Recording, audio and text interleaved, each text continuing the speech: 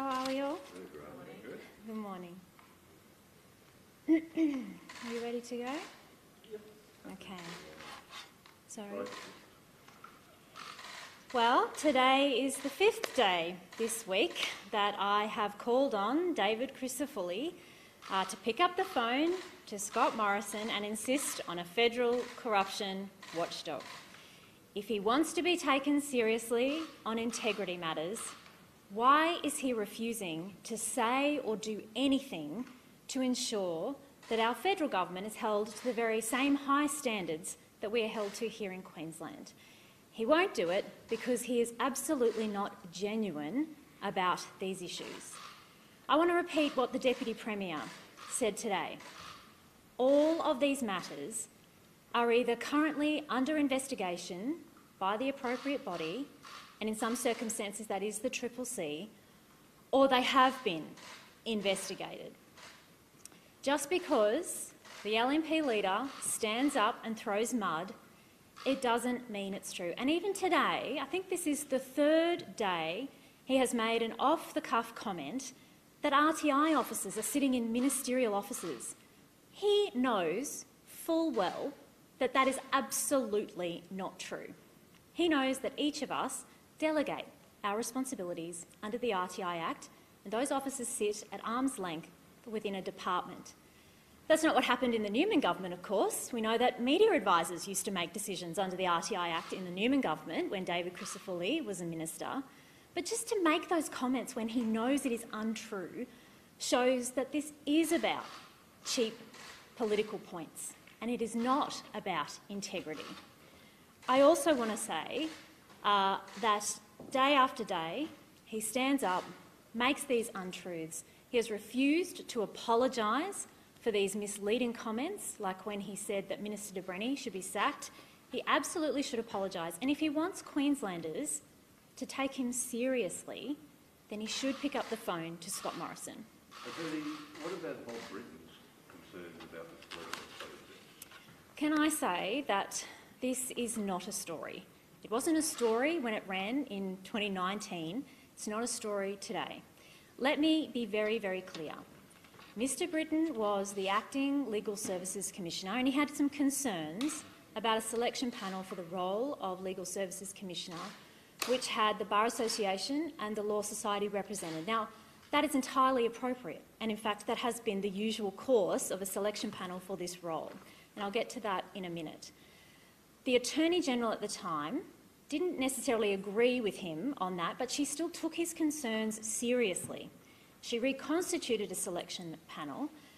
She also sat down with the Integrity Commissioner and got very clear formal advice that said a selection panel that comprised the Bar Association and Law Society was adequate and appropriate. She had that formal advice. And let me say, as the now Attorney-General, we consult with the Law Society and the Bar Association over judicial appointments, and their members appear before those judges in court. It is entirely appropriate, and it had Integrity Commissioner advice. Now, Mr Britton was not forced out. He didn't apply for the role. And in fact, he wrote to the Director-General in 2019 asking to be made permanent as a Deputy Legal Services Commissioner without a merit selection process. That request was denied. I want to say again, I see that Mr Nichols has been up today saying that it wasn't appropriate to have the Law Society and the Bar Association on this panel because it's a selection criteria for the Legal Services Commission, the regulator. A barrister, senior barrister, and a senior solicitor was on the selection panel when Jared Blay appointed their Legal Services Commissioner, Mr Crawson, in 2014. So I just cannot believe that the LNP are trying to make a matter out of this when it's the exact same process they followed, and also they know that there was integrity advice at the time. I want to say in relation to Mr Clausen, who was the Legal Services Commissioner that Jared Blay appointed, he also was the Attorney-General, National Party in the Joh Bjelke-Petersen government. So I just want to make that point as well. Did the Integrity Commissioner's advice change? Because there seems some conjecture over whether her initial advice was there was a conflict, but then you suggest that her advice was that this process was correct. The reports that I've read in the paper today say that the Integrity Commissioner said that some people may find that there is a perception of conflict.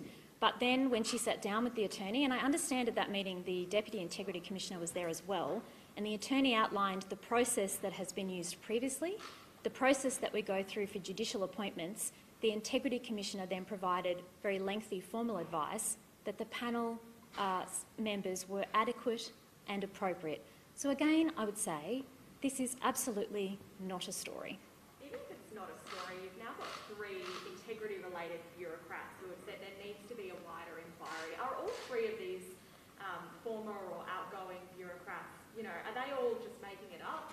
Why aren't 3 people's similar claims worthy of consideration by the government? I just want to say that all of these complaints have been taken seriously, and we have followed absolutely, in every case, the proper process. So the complaints by Mr Britton were taken seriously by the Attorney-General back in 2019, and she sought Integrity Commissioner advice. The complaints from the Integrity Commissioner are currently before the CCC, the Standing Royal Commission that we have in this state, and the State Archivist's concerns about an annual report are being investigated by the Director-General. So I just want to say we are taking these complaints seriously, but we are following a proper process. If David Crisafulli and the LNP want a new Royal Commission, why don't they refer any matters or information they have before them to the Standing Royal Commission that we've had in this state since 1989, the CCC? If they have any information, that's where they should go. Does that Director-General probe need to be made public, the outcome of it? Well, I understand the Director-General has said that that will depend on the nature of the investigation, and I understand that terms of reference for that investigation will be released today. Thank you.